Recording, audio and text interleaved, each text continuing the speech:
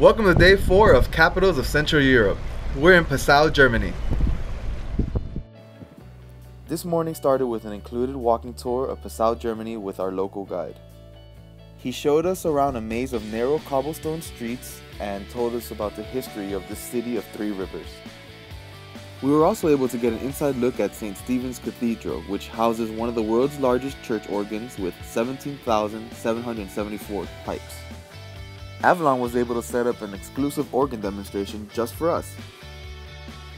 Later that afternoon, we set sail for Linz, Austria. I'll let the St. Stephen's organ play me out.